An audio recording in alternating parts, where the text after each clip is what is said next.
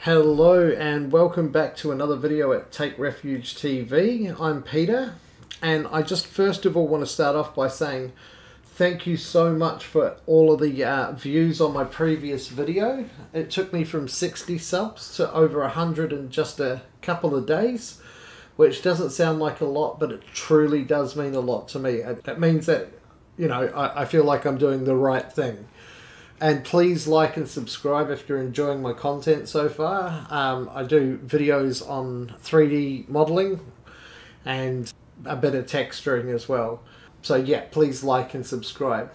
Just a quick correction, bit of housekeeping from my previous video. I did state incorrectly and by mistake that Plasticity was $100 US a month, which not only isn't true, but an awful pricing bracket. The actual pricing is $99 US for a perpetual license, or $299 US for the studio version. So after your free trial, which is a month, you can pick it up for 99 bucks and $299 for the studio version. With the cheaper version, you'll get 1.x updates, and the studio version, you'll get 2.x updates as well. So I do believe that if you really want to support Plasticity and get updates for longer, get the $299 version, because I imagine that it probably will go up in price as the features get along. I don't actually know what the dev has planned, but it's a very powerful software and it's worth more than 100 bucks for sure. In the meantime, I've just been working on a couple of little objects like this guy here. So he is a little robot. I found some concept art off Google and I sort of elaborated it on a bit. And let me know if you want to see modeling tutorials for stuff like that. But to celebrate 100 subs, I've decided to have a hot dog. And not just any hot dog, but a NURBS hot dog. So I'm going to do a very quick hands-on here. And we're going to make a hot dog, because I know a lot of people like to make this sci-fi stuff, so I thought it'd be fun to do something that's a little bit more real-worldy. So you might pick up a couple of tips, like I said. So let's crack into it and see what we like. So I'm just going to start a new file, go out of rendered mode, and let's just change the background settings to have a bit more of a grey background, just for ease of modelling. Okay, we're going to change this guy over to this matte cap here. So, in true, I'm going to press Alt-Shift-Z and get the grid back, and in true Blender fashion, we're just going to delete that default cube. Okay, so what shape is a hot dog? It's a round shape, so let's make a round shape, and I'm just going to rotate that by pressing R and X and 90 on my numpad and whacking Enter.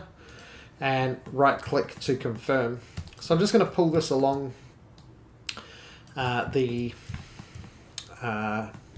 Y axis here, and then I want to press 2 to go into edge mode, and 2 on the number keys at the top, not the numpad, and then I'm going to fillet this, and then I'm going to use the curve of the cylinder to give it a round end like that. Let's just pull this guy out a little bit. G and Y.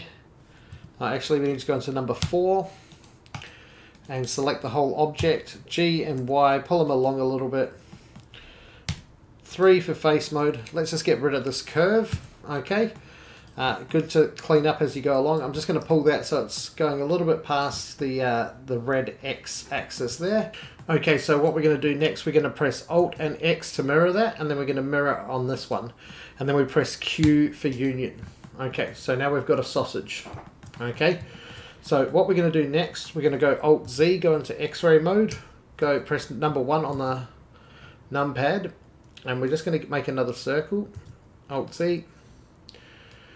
And that should be in the middle. Oh, it's not in the middle. It doesn't really matter where we put this one. So I'm going to go G, Y, and we're going to make this around about bun sized. Okay, so we're just going to pull that one out, and we're going to do the exact same thing with the ends, cleaning up our curves as we go along. And we're going to pull this one in. Let's do both ends actually. We only need to do one because we can mirror it again. Okay, and we're just going to use that curve there. Okay, so we're going to press Alt X again, mirror on that, Q to union, and we've got our sausage bun. Okay, so press number 1, I'm going to go line, or you can press Shift A, and I'm just going to pull a line down here. I'm going to right click to confirm the line. I'm going to press C to cut, and we're going to just cut this object. Right click to confirm. Going to get rid of my curve. Okay, and then what we'll do next is we're going to go number 4 into object mode, and we're going to rotate this, but if I press rotate Y, it rotates around the center of the object, so that's not the behavior we want. So we're going to go rotate, press V for pivot, and choose the center, intersection, or the origin. And now we'll be able to rotate it around this X axis. Now we do want it to be reasonably open, and then we're going to do the same with the other side. So rotate, R for rotate, V for pivot, center, intersection, and just pull it around this red X axis. Now we're going to union the bun, so we're going to go Alt Z just to go out of X-ray mode. Choose this bun, choose that bun, and it's red, so we need to press Q to make it a union, and now we've got a bun. Okay, so number 4, the sausage is a little bit big, so actually I'm going to make the bun bigger, S and S, and we're just going to scale that up. Okay, and we're going to scale this one up again and pull it up. Okay, and we've got that there. Okay, that's okay. We're going to go Shift D to duplicate, scale it up just a little bit more, choose this, Q, union, and we've got a little bit of a hole in there for our sausage. So what we're going to do, we're going to pull these two out. We're just going to give them more of a natural curve, and then we're going to do a curve on the edge of the bun. Now, what's a hot dog without sauce? Okay, actually, I'm going to just choose the hot dog, and I'm going to SY and just make it a bit longer, actually. And we'll maybe make it a bit smaller, and GZ. Okay, it's intersecting a little bit, but this is just a quick tutorial, so no bother. Okay, what we're going to do next, we're going to select this sausage in object mode, and we're going to press numpad into numpad period into go into isolated mode. We're going to go 7 up the top, and we're just going to go up the right here, and we're going to click on grid snapping. Okay, and we're going to choose a line, and we're just going to pull this line down like that. Okay, and we're going to make this zigzag shape. Now you'll see what I'm doing in a moment. Once we right click to confirm that, we can go 1 into, we might just want to pull that one wide a little bit, about there, and B to bevel it. Okay, and now we've got some sauce. We may need to bring this, turn off grid snapping, 2 for edge mode, G, and we're just going to bring this above the sausage, like that, like so. So we'll go into 7 on the numpad to go into top view, and we're going to go scale, and we'll just scale it on this Y a little bit here, and G, and just get it nicely placed. Now there's a function that you can do, is you can press pipe, okay, and you get a pipe there, and you can play with the size and whatnot. But if we do that, if we do a pipe and we right click, it's not going to conform to the shape of the sausage. So nice little top tip here, go top view, and see this little icon, project curve onto surfaces, or you can just press I, and then you select the object that you want it to be projected onto, and then you can right click to confirm. So hopefully this works the first time. Pipe, yep, and we can just pull that up, make it a bit more juicy.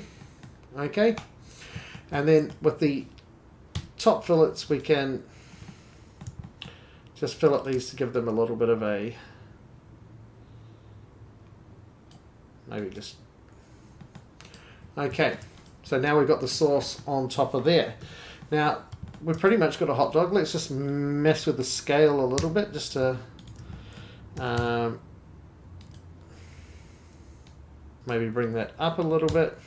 Okay, and then let's just give it some color. So you can go Shift-Alt-Z to get rid of the grid. And then you can remove the show edges, and let's just go into this plain mode.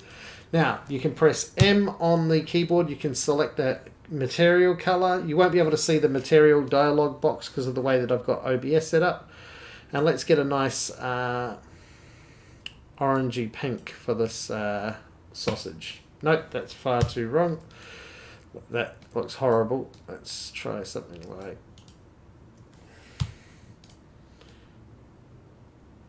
Okay, and then for the mustard, bright yellow mustard. None of that posh brown stuff here.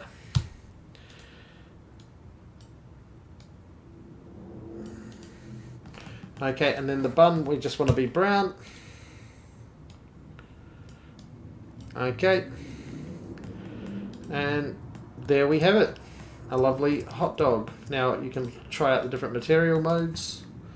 A lovely shiny hot dog and a metallic hot dog. Okay, so that is a very quick tutorial. I hope you got a couple of little tips out of that. I wanted to do something fast that had some tips in there. So we'll get rid of our curves finally.